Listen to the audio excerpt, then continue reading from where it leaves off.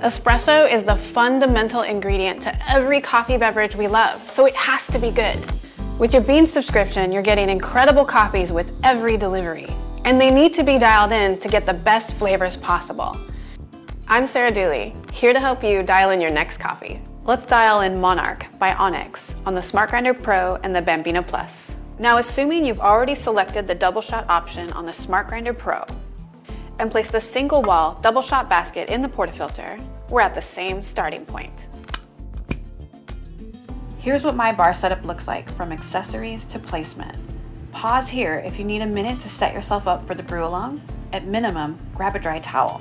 There is a lot of cuteness going on right now. I have this adorable box of coffee by Onyx called Monarch. It's also in my hopper. I love the Monarch blend because it has this really sweet berry note amongst all the caramelized flavors we love in espresso. My grinder is currently set at a 12, and yours may be different, and that's okay. Remove your portafilter and just dry and wipe it out. Remove any leftover coffee from the previous brew cycle. I also like to purge the brew group for 2 short seconds just to refresh the system, and we'll grind coffee at the same time. So let's start the grind cycle. Press the portafilter and purge.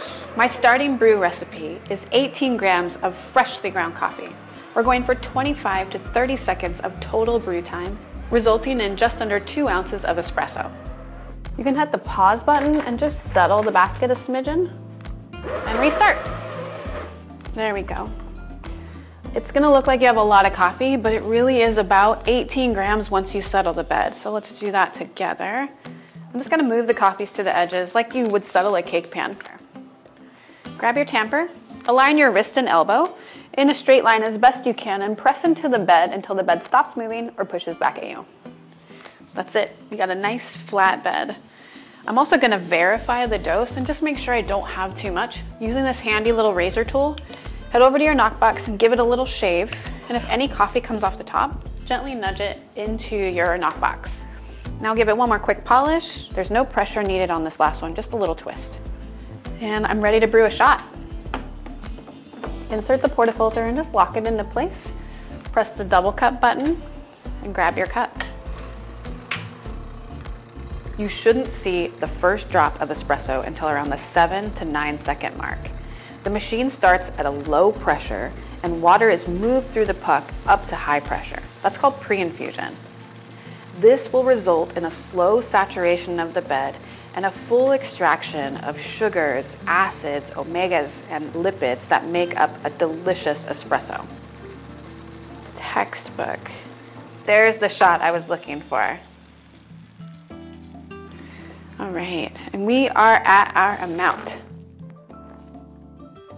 The bubbles are super uniform. It's dense crema. Getting that berry note. Wow, it's got some winey tones to it too. So really red, sweet notes of berry, a little bit of that wine undertone for the acidity, and then we get chocolate. Like, there's nothing wrong with that. I'd actually love this in an Americano or just a small milk beverage. Did your shot look and taste like mine? The #1 goal of adjusting the grind is to either slow down or speed up the flow of water through the coffee bed. Don't be afraid of this step. We can always adjust it back. If the water flow is too fast, the coffee may taste sour. Adjust the grind a couple of notches finer to slow down the water flow through the bed. If the flow is too slow, the coffee could taste bitter or roasty. Adjust the grind a couple of notches coarser to speed up the flow of water through the coffee bed. Over time, all these steps will become second nature, and you'll go from having good coffee sometimes to great coffee every time. I'm Sarah Dooley, here to help you dial in your next coffee.